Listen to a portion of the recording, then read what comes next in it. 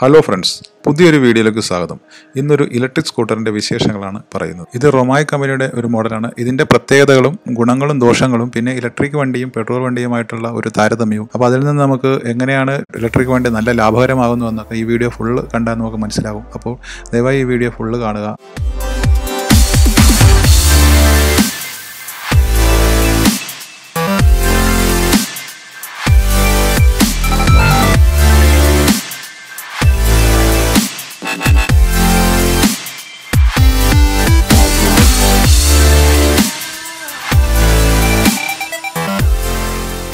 ഇത് റൊമായി എന്ന കമ്പനിയുടെ ഫാൽക്കൺ എന്ന മോഡലാണ് നമ്മൾ കാണുന്നത്. ഇത് നേരത്തെ തന്നെ നിലവിലുള്ള മോഡലാണ്, എന്നാൽ ഇപ്പോൾ അത് 2020 പുതിയ വെർഷൻ ഇറങ്ങിയതാണ്.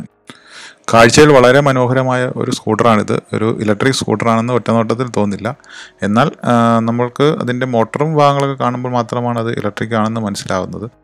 ഈ വാഹനത്തിൻ്റെ വില വരുന്നത് 53,000 രൂപയാണ്. ഇതിന് യഥാർത്ഥത്തിൽ 63,000 രൂപയാണ് വിലയുള്ളത്. എന്നാൽ ഗവൺമെൻറ്റിൻ്റെ ഇലക്ട്രിക് വാഹനങ്ങൾക്കുള്ള സബ്സിഡി ഉള്ളതുകൊണ്ട് നമുക്ക് 10,000 രൂപ കുറച്ച് 53,000 രൂപക്കാണ് ഈ വാഹനം ലഭിച്ചത്. പിന്നെ ഓരോ സ്ഥലങ്ങൾക്കനുസരിച്ച് വിലയിൽ ചെറിയ ചെറിയ വേരിയേഷൻസ് ഉണ്ടാവാം. ഇതിന് പിന്നെ നമുക്ക് രജിസ്ട്രേഷൻ, ഇൻഷുറൻസ്, ടാക്സ് അങ്ങനെയൊന്നും വേണ്ടാത്ത കാരണം 53,000 രൂപ തന്നെ മതിയാവും. കാരണം സാധാരണ ഒരു വണ്ടി ഷോറൂമിൽ നിന്ന് എടുത്തു കഴിഞ്ഞാൽ, പെട്രോൾ വണ്ടികൾ അല്ലെങ്കിൽ സാധാരണ സ്കൂട്ടറുകൾ എടുത്തു കഴിഞ്ഞാൽ നമ്മളത് പിന്നീട് അവിടുത്തെ വില കഴിഞ്ഞിട്ട് ബാക്കി ഒരു 10-15,000 രൂപ എക്സ്ട്രാ മുടക്കേണ്ടതായിട്ട് വരും. പക്ഷേ ഇതിന് അങ്ങനെയൊന്നും വേണ്ട. പിന്നെ ഈ വണ്ടിയുടെ ഒരു പ്രത്യേകത, നമുക്കിത് ഓടിക്കുന്നതിന് ലൈസൻസ് വേണ്ട എന്നുള്ളതാണ്. ഇൻഷുറൻസ് ആവശ്യമില്ല. പിന്നെ ഹെൽമറ്റും ഇല്ലെങ്കിലും നമുക്ക് നിയമപരമായി കുഴപ്പമില്ല. പക്ഷേ നമ്മൾ ഹെൽമറ്റ് വെച്ചാണ് ഓടിക്കേണ്ടത്. കാരണം വാഹനത്തിൻ്റെ ഒരു 25 കിലോമീറ്റർ വേഗമാണ് മാക്സിമം ഇത് അനുവദിച്ചിരിക്കുന്നത്. 25 കിലോമീറ്റർ വേഗമാണ് നമുക്ക് ഇലക്ട്രിക് വാഹനങ്ങൾക്ക് ലൈസൻസ് വേണ്ടാതെ ഓടിക്കാനുള്ള ഒരു വേഗപരിധി. അതുകൊണ്ട് ആ ഒരു വേഗം ഇതിന് കിട്ടുന്നുണ്ട്. അപ്പോൾ ആ വേഗത്തിൽ പോയി എന്തെങ്കിലും അപകടം സംഭവിച്ചാൽ നമുക്ക് പരിക്ക് പറ്റാൻ സാധ്യതയുണ്ട്. അപ്പോൾ ഹെൽമെറ്റ് വെക്കുന്നത് നല്ലതാണ്.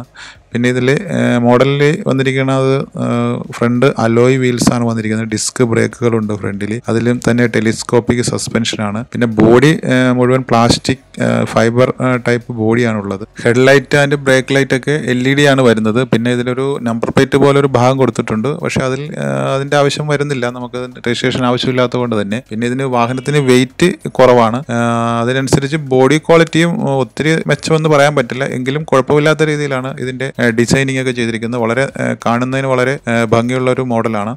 സ്കൂട്ടറിൻ്റെ മുൻവശം ഗ്ലോസി ഫിനിഷാണ് കൊടുത്തിരിക്കുന്നത്. അതിന് നടുവിലായിട്ട് ഒരു അലുമിനിയം കളറിൽ ഒരു ഭാഗം കൊടുത്തിട്ടുണ്ട്. അത് നല്ല ഭംഗി നൽകുന്നുണ്ട്. പിന്നെ ബോഡിയോട് ചേർന്നാണ് ഹെഡ്ലാമ്പ് വരുന്നത്. അതിനോട് കൂടി ചേർന്ന് തന്നെ അതിനൊരു ഡേ ടൈം റണ്ണിംഗ് ലൈറ്റ് കൂടി വരുന്നുണ്ട്. ഫ്രണ്ട് സസ്പെൻഷൻ ടെലിസ്കോപ്പിക് ആണ്. പിന്നെ വരുന്നത് അതിന് ഡിസ്ക് ബ്രേക്കുകൾ ഫ്രണ്ടിൽ നൽകുന്നുണ്ട്. അപ്പോൾ അത് നല്ലൊരു ബ്രേക്കിംഗ് നമുക്ക് കിട്ടുന്നുണ്ട്. 10 ഇഞ്ചിൻ്റെ ട്യൂബ്ലെസ് ടയറുകളുമാണ് വരുന്നത് ഈ വാഹനത്തിന്. ഹാൻഡിലിൽ തന്നെയാണ് ടേൺ ഇൻഡിക്കേറ്ററുകൾ നൽകിയിരിക്കുന്നത്. അതിൻ്റെ നടുഭാഗത്തായി ഗ്ലോസി ഫിനിഷിൽ റൊമായി എന്ന് മാർക്ക് ചെയ്തിട്ടുണ്ട്. അതിൻ്റെ താഴെ വരുന്നത് കട്ടിംഗ് എഡ്ജുകളായിട്ടുള്ള ഒരു ഭാഗമാണ്. ബോഡിയിലായിട്ടാണ് ഹെഡ്ലൈറ്റ് കൊടുത്തിരിക്കുന്നത്.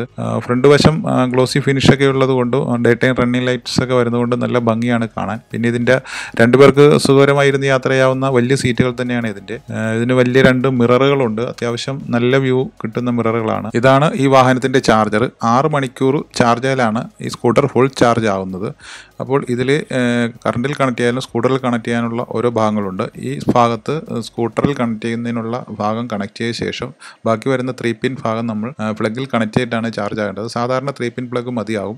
ഇത് കേബിളിന് 4 മീറ്ററോളം നീളമുണ്ട് ഈ ചാർജർ സംവിധാനത്തിന് ഫുള്ളായിട്ട്. നമുക്ക് വീടിനുള്ളിലേക്ക് എത്തണമെങ്കിൽ ചിലപ്പോൾ ഒരു എക്സ്റ്റൻഷൻ കേബിളൊക്കെ യൂസ് ചെയ്യേണ്ടി വന്നേക്കാം. ഇപ്പോൾ ഇവിടെ കാണുന്ന ഈ റെഡ് ഭാഗമാണ് നമ്മൾ ചാർജ് ആവുന്നു എന്നുള്ളതിൻ്റെ തെളിവ്. അതിനുശേഷം അത് ഗ്രീൻ ആകുമ്പോഴാണ് നമുക്ക് ചാർജ് ഫുള്ളായി എന്ന് മനസ്സിലാവുന്നത്. ഇലക്ട്രിക് വാഹനങ്ങൾ ഏറ്റവും അധികം ശ്രദ്ധിക്കേണ്ടത് അതിൻ്റെ ചാർജിങ് സംവിധാനമാണ്. അത് കറക്റ്റായിട്ട് യൂസ് ചെയ്ത് കഴിഞ്ഞാൽ ബാറ്ററിയുടെ ആയുസ് നമുക്ക് വളരെയധികം കൂട്ടാൻ സാധിക്കും. പ്രധാനമായിട്ടും ശ്രദ്ധിക്കേണ്ടത് വാഹനം ഓടി വന്ന ശേഷം ബാറ്ററി ചൂടായിരിക്കുമ്പോൾ ഒരിക്കലും ചാർജ് ചെയ്യരുത്. അത് തണുത്ത ശേഷം മാത്രമേ ചാർജ് ചെയ്യാവുള്ളൂ. പിന്നീട് ഉള്ളൊരു പ്രവണത എന്ന് പറഞ്ഞാൽ എല്ലാവരും വൈകുന്നേരം അല്ലെങ്കിൽ രാത്രി കിടക്കാൻ നേരത്ത് കുത്തിയിടും. ഒരു 5-6 മണിക്കൂർ കഴിയുമ്പോൾ ബാറ്ററി ഫുൾ ചാർജ് ആവും. ബാക്കിയുള്ള രാവിലെ വല്ല ടൈം ഇതിനകത്തോട്ട് കറണ്ട് കയറിക്കൊണ്ടിരിക്കും. അത് ബാറ്ററിയുടെ ആയുസിനെ ബാധിക്കും. ഓട്ടോ കട്ട് ഓഫ് സംവിധാനമുള്ള ചാർജറൊക്കെ ആണെങ്കിലും ഇതിനകത്തായിട്ട് നിരന്തരം കറണ്ട് ചെല്ലുമ്പോൾ അത് ബാറ്ററിയുടെ ആയുസിനെ തന്നെ ബാധിക്കും. പിന്നെ വളരെയധികം ശ്രദ്ധിക്കേണ്ട ഒരു കാര്യം, ബാറ്ററിയുടെ ചാർജ് 30% താഴ്ന്നു പോകാതെ ശ്രദ്ധിക്കണം. കുറച്ച് തവണയൊക്കെ താഴ്ന്നു പോയെന്നും പറഞ്ഞ് കുഴപ്പമില്ല, സ്ഥിരമായിട്ട് അങ്ങനെ ആയി പോകുന്നത് ശ്രദ്ധിക്കണം. അങ്ങനെ വളരെ കാര്യക്ഷമമായിട്ട് ചാർജ് ചെയ്യാമെങ്കിൽ ബാറ്ററിയുടെ ആയുസ് ഒരു 5 വർഷം വരെ നമുക്ക് നീട്ടിക്കൊണ്ടുപോകാൻ സാധിക്കും.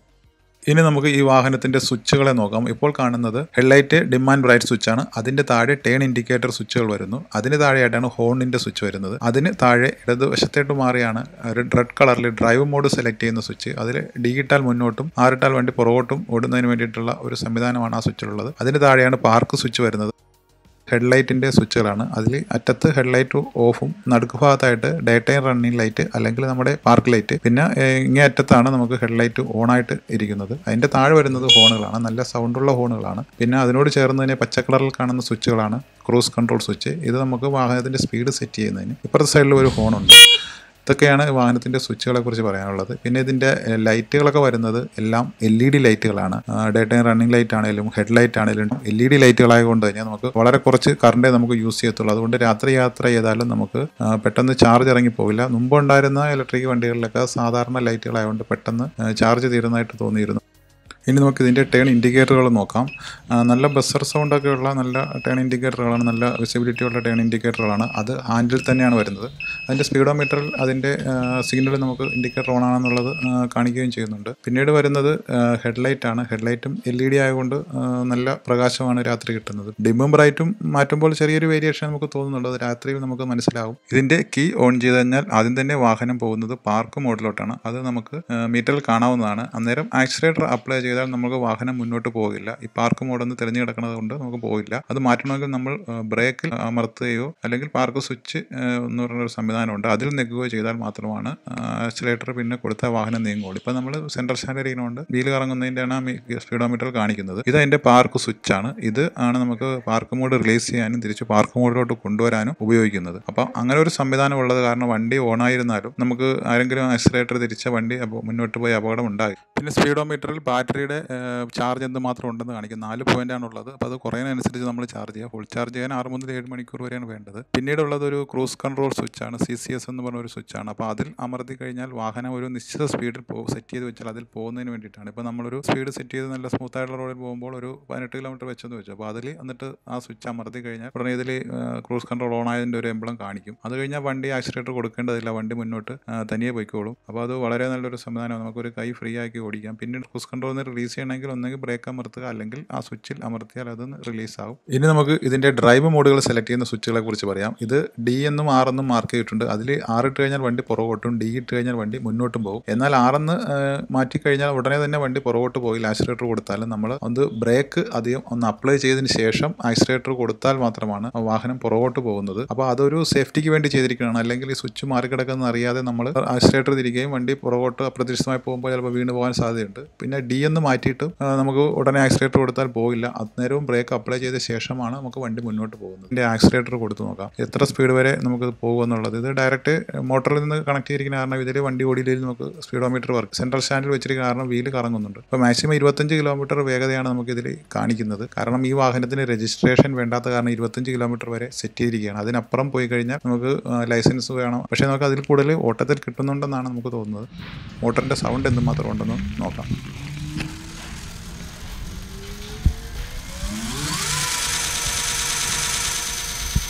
ഇതിൻ്റെ സ്പീഡോമീറ്ററിൽ വാഹനത്തിൻ്റെ അത്യാവശ്യം വിവരങ്ങൾ നമുക്ക് കിട്ടുന്നുണ്ട്. എത്ര കിലോമീറ്റർ ഓടി, എത്ര വേഗതയിലാണ് പോകുന്നത്, ഹെഡ്ലൈറ്റ് ഓൺ ആണോ ഓഫ് ആണോ, ടേൺ ഇൻഡിക്കേറ്റർ സ്വിച്ചുകൾ, അങ്ങനെ എല്ലാ വിവരങ്ങളും നമുക്ക് തരുന്നുണ്ട്. ഹാൻഡിലിന് താഴെ 2 സ്റ്റോറേജ് സംവിധാനങ്ങൾ കൊടുത്തിട്ടുണ്ട്. അത് അത്യാവശ്യം ചെറിയ സാധനങ്ങളൊക്കെ ഇട്ട് വെക്കുന്നതിന് വേണ്ടിയിട്ടുള്ളതാണ്. മൊബൈൽ ഫോൺ പോലുള്ള സാധനങ്ങളൊക്കെ ഇട്ട് വെക്കാം. പിന്നീട് ഒരു ഹുക്ക് നൽകിയിട്ടുണ്ട് ഫ്രണ്ടിൽ തന്നെ. അത് നമുക്ക് എന്തെങ്കിലും തൂക്കിയിടുന്നതിനൊക്കെ പറ്റും. പിന്നീട് അതിൻ്റെ താഴ്വശത്തായിട്ട് കാൽ വെക്കുന്ന ഭാഗത്ത് നല്ലൊരു വീതി ഉള്ളതുകൊണ്ട് അത്യാവശ്യം എന്തെങ്കിലും സാധനങ്ങളൊക്കെ വെച്ചുകൊണ്ട് പോകാൻ സാധിക്കും. പിന്നീട് അതിനോട് ചേർന്ന് തന്നെ പുറകോട്ട് വരുന്നതാണ് പുറകിലിരിക്കുന്നവർക്ക് കാൽ വെക്കുന്ന ഭാഗമായിട്ട് യൂസ് ചെയ്യുന്നത്.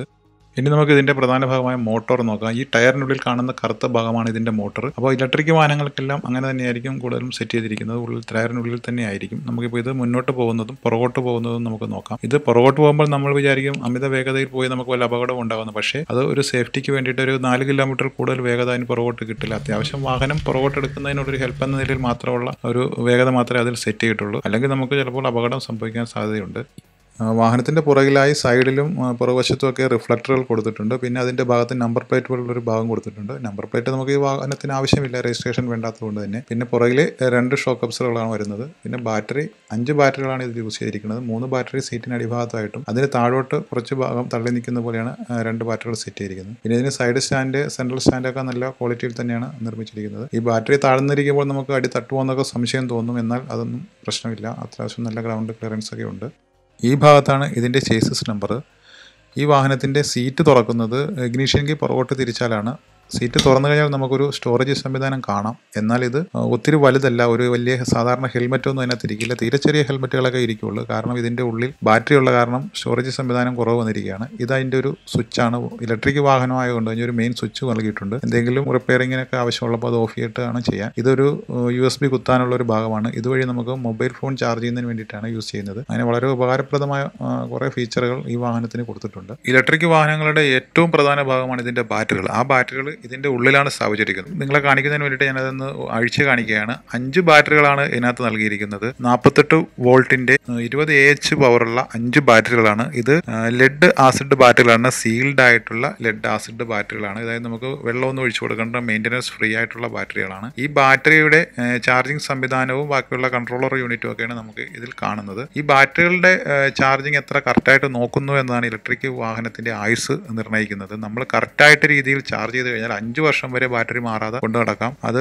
5 വർഷത്തിന് ശേഷം മാത്രം ബാറ്ററി മാറിയാൽ മതി. നമ്മൾ എല്ലാവർക്കും വരുന്ന പരാതി എന്ന് പറയുന്ന ഇലക്ട്രിക് വാഹനങ്ങൾ ബാറ്ററി മാറുന്നത് വലിയ ചിലവാണ്. പക്ഷേ നമുക്ക് 5 വർഷം യൂസ് ചെയ്തിട്ട് മാറുകയാണെന്നുണ്ടെങ്കിൽ നമുക്ക് ആ ചിലവൊരു വലിയ ചിലവായിട്ട് നമുക്ക് തോന്നില്ല. കാരണം അത്രയും വർഷം കൊണ്ട് നമുക്ക് വളരെ ലാഭം നമ്മൾ ഉണ്ടാക്കി കഴിഞ്ഞിരിക്കും, പെട്രോൾ അടിക്കുന്ന കാര്യത്തിലും മറ്റുമൊക്കെ. ഇതിനകത്ത് ചാർജിങ്ങിൽ എല്ലാവരും ശ്രദ്ധിച്ചു കഴിഞ്ഞാൽ 5 വർഷം വരെ കിട്ടും. എല്ലാവരും കുത്തിയിട്ടിട്ട് ഇത് ഓഫാകില്ല. ഓട്ടോ കട്ട് ഓഫുള്ള ചാർജറാണ് എങ്കിലും നമ്മളത് കറക്റ്റ് 6 മണിക്കൂർ അല്ലെങ്കിൽ 7 മണിക്കൂർ കഴിഞ്ഞ് അത് ഊരി വെക്കുകയാണെന്നുണ്ടെങ്കിൽ ബാറ്ററി ഓവർ ഹീറ്റ് ആകില്ല. അപ്പോൾ അങ്ങനെ ചാർജ് നമുക്ക് കറക്റ്റായിട്ട് ചെയ്യുവാണെങ്കിൽ ബാറ്ററി കുറേ നാൾ നീണ്ടു നിൽക്കും. പിന്നെ വേറൊരു ഏറ്റവും ശ്രദ്ധിക്കേണ്ട ഒരു കാര്യം, നമ്മൾ വാഹനം ഓടിച്ചിട്ട് വരുമ്പോൾ ബാറ്ററി നല്ല ചൂടായിരിക്കും. ആ സമയത്ത് കറക്റ്റ് ചാർജ് ആകരുത്. ബാറ്ററി തണുക്കുന്നതിന് കുറച്ച് സമയം കൊടുക്കുക. എന്നിട്ട് ചാർജ് ചെയ്താൽ കറക്റ്റ് ചാർജിങ് ആകും. അല്ലെങ്കിൽ അത് ബാറ്ററിയുടെ ചാർജറിനെയൊക്കെ ബാധിക്കാറുണ്ട്. അതൊക്കെ എല്ലാം നമ്മുടെ ഇതിൻ്റെ യൂസർ മാനുവലിൽ കറക്റ്റായിട്ട് പറയുന്നുണ്ട്. പിന്നെ ബാറ്ററി ചാർജിങ്ങിന് ശേഷം കിട്ടുന്ന മൈലേജിൻ്റെ കാര്യത്തെക്കുറിച്ച് ഇതിൽ വ്യക്തമായിട്ട് പറയുന്നുണ്ട്. അതായത് ഓരോ ചാർജിങ്ങിന് ശേഷവും അതിൻ്റെ ബാറ്ററിയുടെ പവറിൽ നേരിയ ഒരു കുറവ് സംഭവിക്കുന്നുണ്ട്. അപ്പോൾ നമുക്ക് ആദ്യത്തെ കുറച്ച് നാൾ കിട്ടുന്ന മൈലേജ് ആയിരിക്കില്ല, പിന്നീട് കുറച്ച് നാളിന് ശേഷം. അപ്പോൾ ഒരു വർഷം കിട്ടുന്ന മൈലേജ് ചിലപ്പോൾ അടുത്ത വർഷം കിട്ടണമെന്നില്ല. അതിൽ നേരിയ ഒരു വേരിയേഷൻ സംഭവിക്കുന്നുണ്ട്. അത് സാധാരണ ബാറ്ററി വാഹനങ്ങൾക്ക് സംഭവിക്കുന്നതാണ്. ഇത് പിന്നെ മഴയത്ത് ഓടിക്കാമോ എന്നൊക്കെ ഒരു സംശയം എല്ലാവർക്കും ഉണ്ട്. മഴയത്തൊക്കെ ഓടിച്ചാൽ ഒരു കുഴപ്പവുമില്ല. വണ്ടി കഴുകുന്നതിന് നല്ല ജെറ്റ് വാഷറൊന്നും ഉപയോഗിച്ച് കഴുകാത്ത സാധാരണ രീതി ചെറിയ രീതിയിൽ കഴുകിയാലും കുഴപ്പമൊന്നുമില്ല. കാരണം ഇതുപോലെ ഒരു ഇലക്ട്രിക് വാഹനങ്ങൾ നമ്മൾ ഒത്തിരി വർഷമായിട്ട് യൂസ് ചെയ്യുന്നുണ്ട്.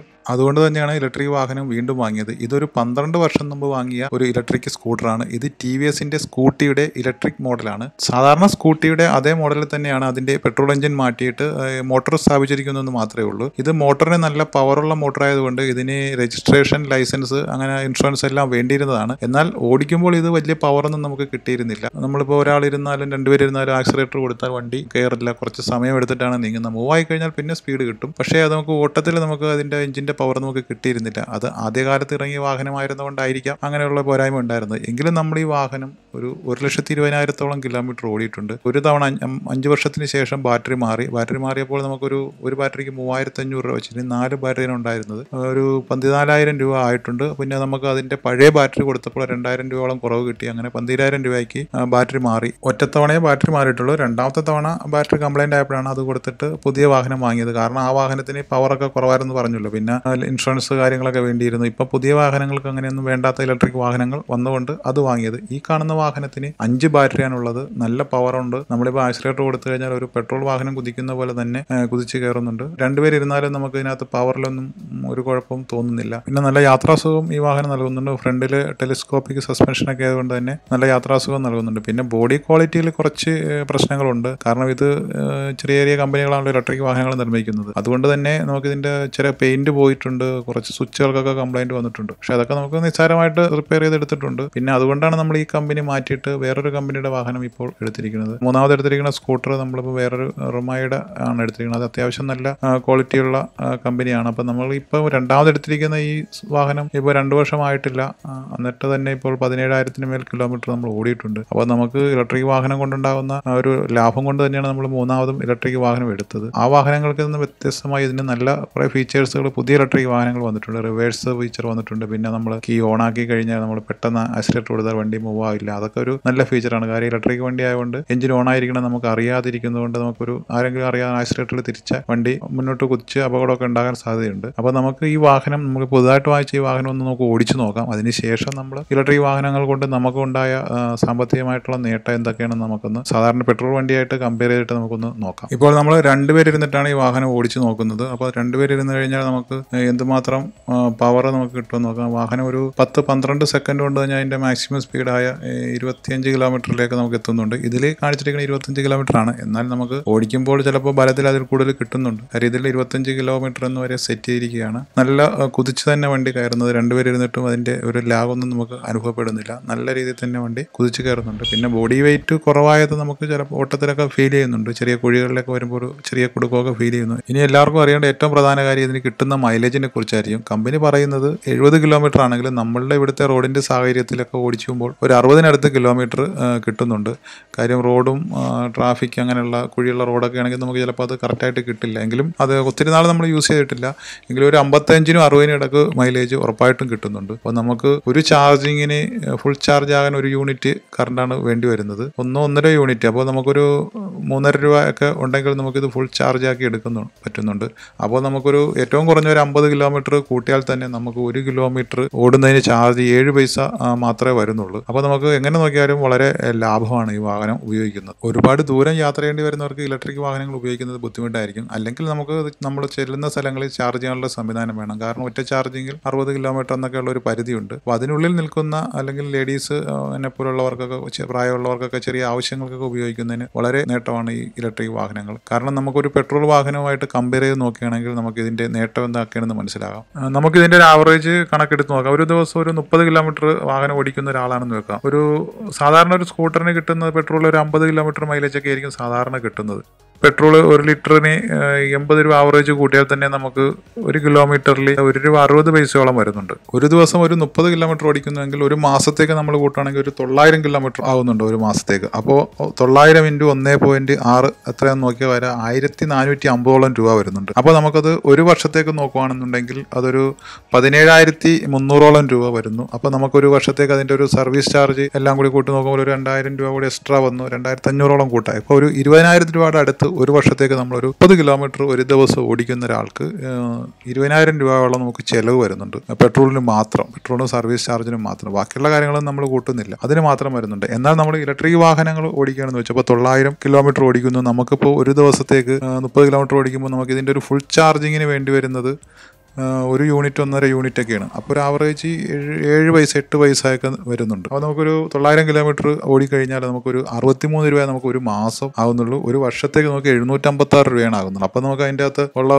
ഇത്രയും ഓടിക്കുമ്പോൾ തന്നെ നമുക്ക് അതിനകത്തുള്ള തുകയിലുള്ള വ്യത്യാസം നമുക്ക് മനസ്സിലാകും. ഒരു വർഷം പെട്രോൾ വണ്ടി ഓടിക്കുമ്പോൾ ആവറേജ് ഒരു 20,000 രൂപ ഇന്ധനത്തിന് മാത്രം ചിലവാകുന്നുണ്ടെങ്കിൽ നമുക്ക് ഇലക്ട്രിക് വണ്ടി ആകുമ്പോൾ ഒരു വർഷത്തേക്ക് 756 രൂപകളൊക്കെ വരുന്നുള്ളൂ അതിൻ്റെ ഇലക്ട്രിക് ചാർജ് ചെയ്യുന്നുള്ള പൈസ.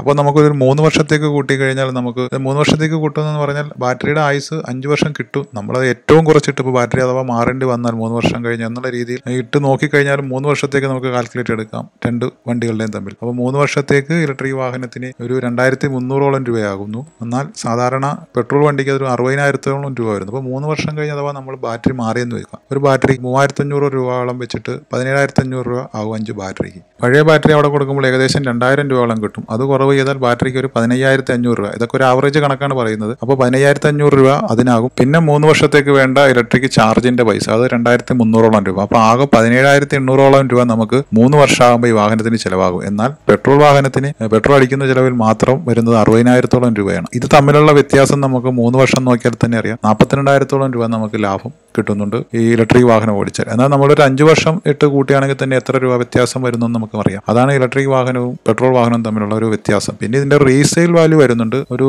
പെട്രോൾ വാഹനം കൊടുത്തു കഴിഞ്ഞാൽ റീസെയിൽ വാല്യൂ കിട്ടും. എന്നാൽ ഈ വണ്ടിക്ക് റീസെയിൽ വാല്യൂ അധികം കിട്ടുന്നില്ല. എന്തിലും കുറച്ച് എമൗണ്ട് ഒക്കെ കിട്ടുന്നു. എന്നാൽ നമ്മളൊരു 10 വർഷം അല്ലെങ്കിൽ 8 വർഷം ഈ വണ്ടി യൂസ് ചെയ്യണമെങ്കിൽ നമുക്ക് വാങ്ങിച്ച പൈസ അതിൽ കൂടുതൽ നമുക്ക് മൂല്യം നമുക്ക് ലഭിക്കും. നമുക്ക് നല്ല രീതിയിൽ ഇത് ഉപയോഗപ്പെടുത്താൻ സാധിക്കുന്നുണ്ട്. ഇത്രയധികം സാമ്പത്തിക നേട്ടം ഉണ്ടെങ്കിലും ഇലക്ട്രിക് വാഹനങ്ങൾ വാങ്ങുന്നതിൽ നിന്ന് എല്ലാവരും പുറകോട്ട് പോകുന്നത് 1-2 കാരണങ്ങൾ കൊണ്ടാണ്. അതിൽ ശരിയായ കാരണങ്ങളുണ്ട്, കുറച്ച് തെറ്റിദ്ധാരണകളുണ്ട്. അതിൽ ശരിയായിട്ടുള്ളൊരു കാരണം പറഞ്ഞാൽ നമുക്ക് അതിന് പറ്റുന്ന ഒരു ദൂരപരിധിയാണ്. ഇതിൽ കമ്പനി പറയുന്ന ആ കിലോമീറ്റർ പരിധി കഴിഞ്ഞാൽ നമുക്ക് ദൂരം പോകുന്നുണ്ടെങ്കിൽ നമുക്ക് സാധിക്കില്ല. പിന്നീട് അല്ലെങ്കിൽ നമുക്കത് മാറണമെന്നുണ്ടെങ്കിൽ ഫാസ്റ്റ് ചാർജിങ് സംവിധാനമുള്ള വാഹനങ്ങൾ വരികയും അല്ലെങ്കിൽ ദൂരപരിധി കൂട്ടിയ വാഹനങ്ങൾ വരികയൊക്കെ ചെയ്യണം. ഇടയ്ക്ക് ഫാസ്റ്റ് ചാർജിങ് സ്റ്റേഷനുകളൊക്കെ വേണം. പിന്നെ മെയിനായിട്ടുള്ള കുറച്ച് തെറ്റിദ്ധാരണകളാണ്. അതിൽ ബാറ്ററി മാറുന്നതിന് ഭീമമായ തുക ആകുമെന്നുള്ളത്, പിന്നെ കയറ്റം കയറില്ല, മഴയത്ത് ഓടിക്കാൻ പറ്റില്ല, അങ്ങനെയുള്ള കുറച്ച് തെറ്റിദ്ധാരണകളൊക്കെ ഉണ്ട്. അതൊന്നും പക്ഷേ ഉള്ള കാര്യമല്ല. നമ്മൾ ബാറ്ററി മാറുന്നതിന് നമ്മൾ 5 വർഷത്തെ ഒരു ആവറേജ് കണക്ക് കൂട്ടിയാൽ നമുക്ക് ഒരു പെട്രോൾ വാഹനത്തിനാണെങ്കിൽ 5 വർഷം ഓടിക്കുന്നതിന് നമുക്ക് 1,00,000-ഓളം രൂപ പെട്രോൾ തന്നെ അടിക്കേണ്ടി വരും. നമ്മളൊരു ആവറേജ് കണക്കാണ് മൈലേജിൻ്റെ ഒക്കെ വെച്ച് നോക്കിയിട്ട്. എന്നാൽ ഇലക്ട്രിക് ആണെങ്കിൽ നമുക്ക് 5 വർഷത്തേക്ക് യൂസ് ചെയ്യുന്നതിന് ഈ ബാറ്ററി മാറുന്ന ഒരു 17,500 രൂപ കൂട്ടി തന്നെ നമുക്കൊരു 23,000 രൂപ അല്ലെങ്കിൽ 22,000 രൂപ ആകുന്നുള്ളൂ. ആ ഇനത്തിൽ തന്നെ നമുക്കൊരു 75,000 രൂപയോളം പെട്രോൾ വാഹനവും ഈ ഇലക്ട്രിക് വാഹനമായിട്ട് നമുക്ക് വ്യത്യാസം വരുന്നുണ്ട്. പിന്നീട് ഏറ്റവും അതിലും വലിയൊരു പ്രധാനപ്പെട്ട കാര്യം എന്ന് പറഞ്ഞാൽ പ്രകൃതിക്ക് അനുകൂലമായിട്ടുള്ളൊരു വാഹനമാണ് ഇലക്ട്രിക് എന്നുള്ളത്. ഒരു വിധത്തിലും പൊല്യൂഷൻ ഉണ്ടാക്കാത്തൊരു വാഹനമാണ് ഈ ഇലക്ട്രിക് വാഹനങ്ങൾ. ഇത്രയും കാര്യങ്ങൾ പറഞ്ഞപ്പോൾ വീഡിയോയുടെ ലെങ്ത് കുറച്ച് കൂടിപ്പോയെന്നറിയാം. എങ്കിലും വീഡിയോ എല്ലാവർക്കും പ്രയോജനപ്പെട്ടു എന്ന് കരുതുന്നു. അഭിപ്രായങ്ങൾ കമൻ്റായിട്ട് രേഖപ്പെടുത്തുക.